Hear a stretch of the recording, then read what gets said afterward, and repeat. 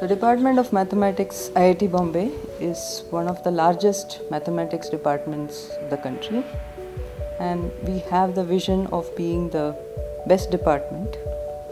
I am the first woman HOD of this department. Right from the beginning, there were so many difficulties and hurdles that I could never plan my career. All I knew that I wanted to be a teacher. I was very passionate about teaching. My supervisor, Professor Bhattacharya, who trained me in the area of finite element methods. I was his first female student. He was more nervous, probably than me trying to start with a PhD degree. He was a strict person, but he had a lot of respect and he appreciated my problems. After 7 months of my joining PhD program, I mentioned that I wanted to get married.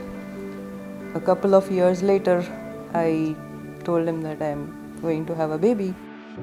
Then in between, my mother was diagnosed with a terminal illness and my father died. But I believe that the challenges made me a much stronger person. I got a wonderful set of colleagues who really helped me out in all difficulties and helped me share my responsibilities. There are a lot of international projects and national projects which the supervisor and the student can get into. Trying to identify people who are working in the same research area really helps both me and my research students in understanding the current problems and also the new techniques. She always welcomes new ideas and she always gives us the freedom to express our views, be it in our research or hostel affairs or academic affairs. She is always there for us. She motivates us in every sense. She comes at very early in the department. I am sure that she will having 100 meetings around. In spite of all those things, she finds time to chat with us and she's really caring.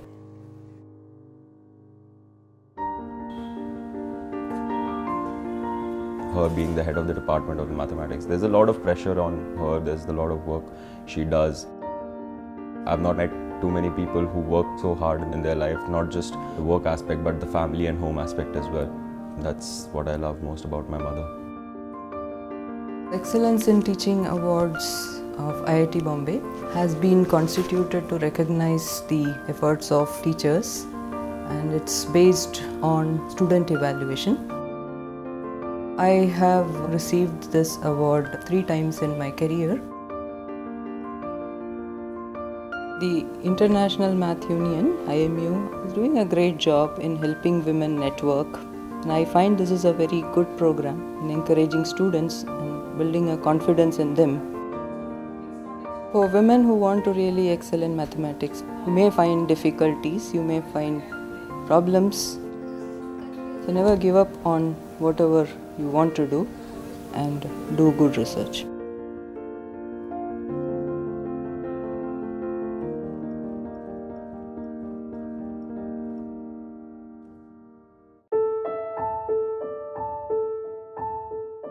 Donc, je suis la 6e dans une famille de 7 enfants. J'aime les mathématiques parce que, d'abord, j'avais eu un modèle, mon grand frère. C'est celui qui est enseignant de mathématiques aussi aux États-Unis. C'est lui que je voulais atteindre. Je me suis rendu compte que j'étais très bien en mathématiques, raison pour laquelle j'ai fait un bac scientifique. Et après mon bac, je me suis inscrite en mathématiques. Il faut être très courageuse quand tu es une fille, parce que pour fréquenter même à Yaoundé 1, ce n'était pas évident. Pour avoir une place, il fallait bagarrer pour avoir une place pour faire cours. Donc, et parfois les garçons me demandaient, vous les filles qui font les mathématiques, est-ce que vous allez vous marier un jour? Ils nous décourageaient souvent comme ça. Et ce qui faisait que ça me motivait à leur montrer que moi aussi je peux faire ce que les garçons font.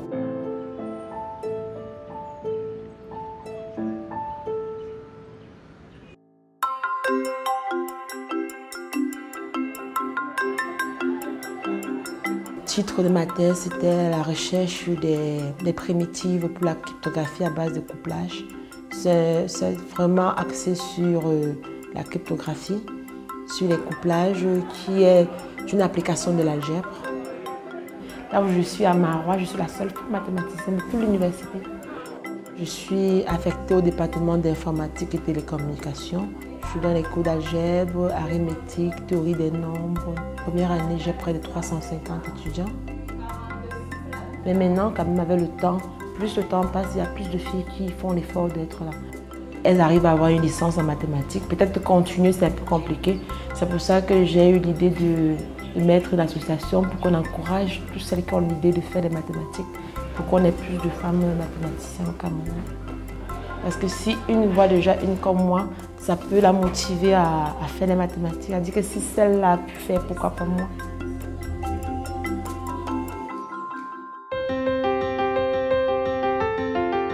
C'est venu à part 2015. Quand je suis allée au Kenya, il y avait la rencontre des femmes mathématiciennes africaines. Quand je suis rentrée, j'ai dit il faut que je m'inscrive à cette association. C'est pour ça qu'en 2016, la CAOMA a vu le jour. Bon, là maintenant, on peut avoir une vingtaine de membres. Et l'idée que j'aimerais faire de l'association, c'est qu'on la transforme un peu comme un laboratoire. Et chacune a sa spécialité. Moi, je suis en cryptographie, il y a d'autres qui font dans l'épidémiologie et ainsi de suite. Et là, maintenant, dans ces différents domaines, on va faire des connexions et ça va étendre notre association. C'est même l'un des objectifs de notre association, c'est de promouvoir les jeunes filles, les encourager à faire des mathématiques. C'est pour exemple pour laquelle nous commençons à partir du secondaire, on va chercher les enfants au lycée, on leur montre les bienfaits des mathématiques, on encourage à ce que quand ils ont le bac, elles vont choisir les mathématiques d'abord comme filière. Et quand elles sont à l'université, on les encourage à avoir une licence, on les motive à avoir un master, après on leur dit pourquoi pas un doctorat.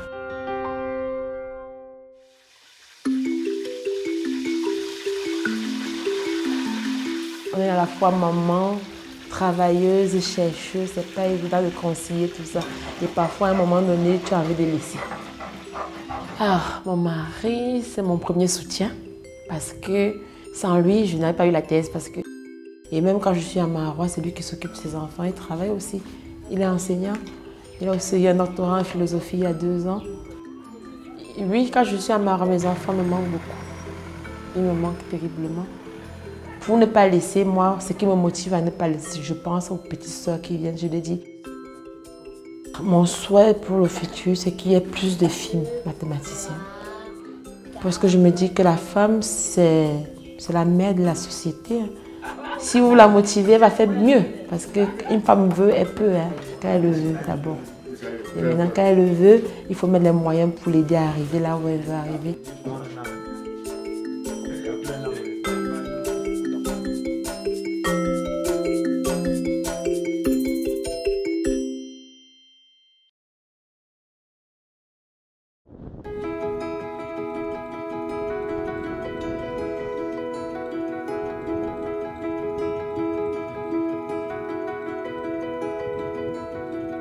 I come from a family with many strong women.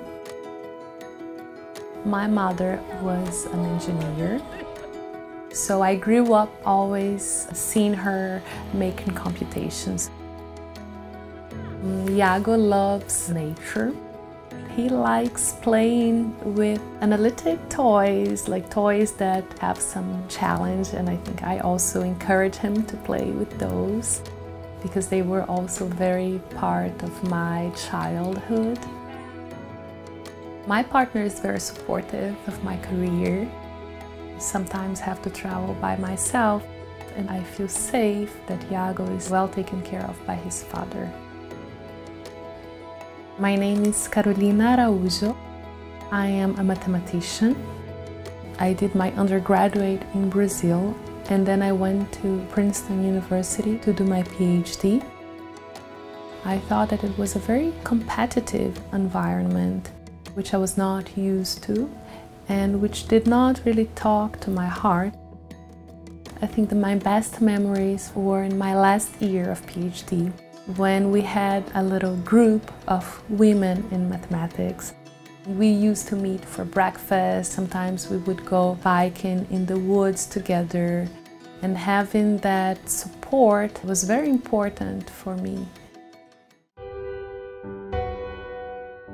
I work at IMPA, Institute for Pure and Applied Mathematics. I work with algebraic geometry. So I study geometric objects that are defined by algebraic equations. What I've been trying to do is to understand certain geometric spaces by looking at the behavior of curves on this space. My biggest achievement is to be a full researcher at IMPA, and also I have been invited to be a speaker at the International Congress of Mathematicians in 2018. In Brazil, 25% of researchers in mathematics are women, but they're much less visible. It's not uncommon to see a conference where all the organizers are men and female speakers are sometimes even less than 10%. At this moment, I am the only female permanent researcher here at IMPA. This low percentage, it's a problem everywhere in the world. We see this unbalance and this gender gap in mathematics. By excluding girls and women from mathematics, we're losing talents, brains that could be contributing to science. And I feel that it is my moral responsibility to help other women to also excel in their mathematical career. I have 2 female postdocs. They're talented women, and I think it's important to give them the opportunity to show their work and to excel in the career.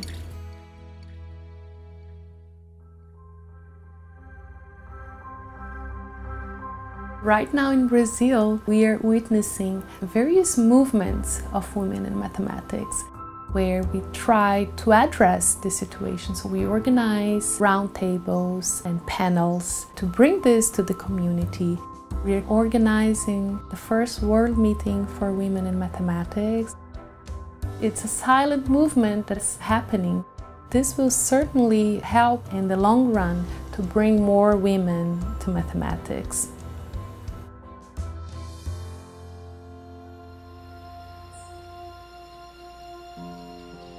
For the first time in my life, I am where I want to be. Not only I have achieved my scientific career, but also I am at the point where I feel that I can make a difference and I can contribute to the changes that we must make.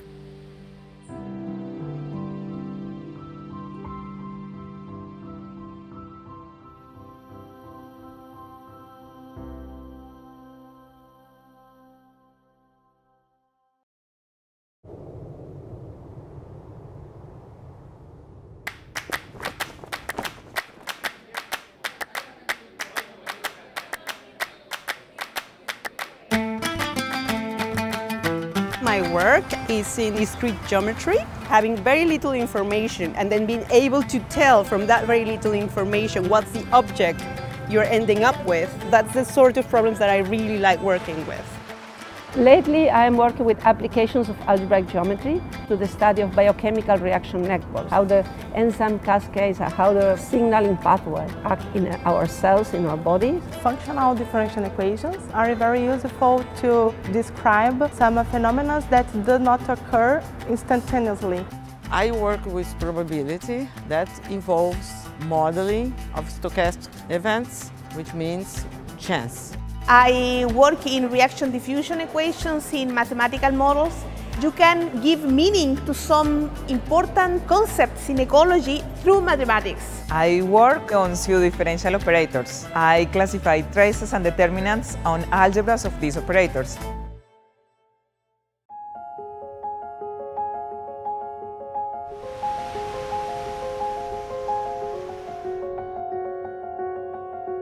I think a lot of mathematicians talk about math like doing art, and I think that actually what we mean when we say that is that it's a passionate field, it's an exciting field, you have the freedom of thought. It's really fulfilling at a personal level and an intellectual level. Once you get an answer, you get such a satisfaction. Gives you this impulse, this encouragement to continue and to do it another time. In mathematics, you can really state something for a fact. Things make sense. I want to find theorems, I want to prove things. It's not just the laws of nature, but it's also the way how we make decisions. Sometimes we do some kind of mathematical reasoning even when we are not conscious of it. Chance is everywhere. So many important things you cannot predict deterministically. I mean, they are subject to uncertainties, like the weather, like polls, understanding the social environment. People say mathematics is not for me. This is not true. It's for you because you are human. We have the ability to speak and to do some math. There is a question of how mathematics could explain the world. We are inside the universe. This is why even if we put into words the circuits in our brain, I feel this is what we do when doing math. It's related to everything because we are constructed the same way as the universe.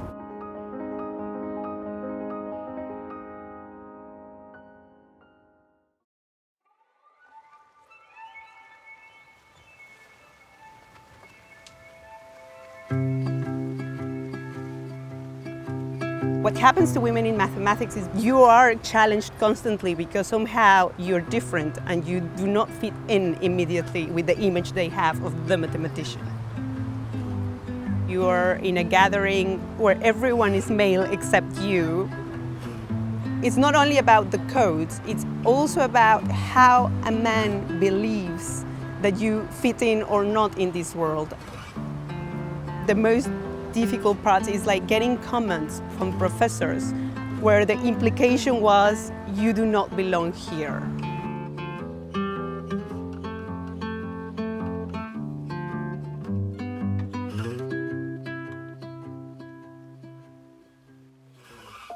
When people look at me, they say, I don't think that you do mathematics. They don't believe me so easily, so I have to do more work in order for them to believe me. Usually, they ask me if I really did some work. They say, are you sure? Maybe someone else did it already, or it is wrong. When I will give the first class for the students, they usually expect some old man that will come and give the classes. I never was discouraged to be a mathematician, especially because I had some strong women who inspired me a lot. Because of that, I have the strength to continue, and because also I like very much mathematics.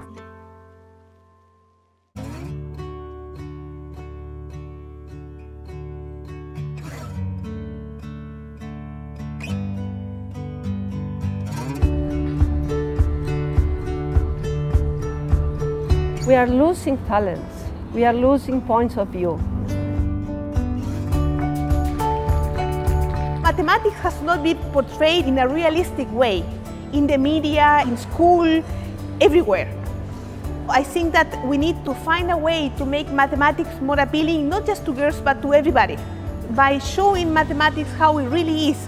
That it's a collaborative activity, that it has to do about thinking and not being fast, that it has to do about learning from others, about sharing experiences.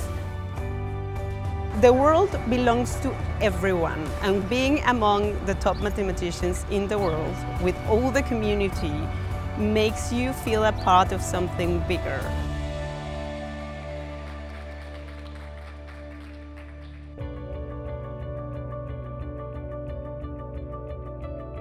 I think the main way to motivate and to help is by your example. We just work. Now, people are starting to recognize the work of female mathematicians, and it is the work of many of them in all the areas of mathematics. Women are very talented. and you have to have the confidence that you know what you are going to talk about. And once you have this confidence, it's easier because you know it, you just have to explain it. Mathematics has this beauty of expressing many different phenomena to group them together in one beautiful concept. When women participate in science, the society wins because we can give something as women, we can give a perspective as women. So I think that when women get involved and when minorities get involved in any field, we all win. I think science wins. We all have a very different experience of what's being a human being and being alive. And so having more inclusive mathematics ultimately is going to make more inclusive academia and more wholesome. And I'm sure that even though mathematics is super abstract, you bring everything in your culture with you to the table. And I think the science we will do is going to be a better science and it's going to be much better implications for the world.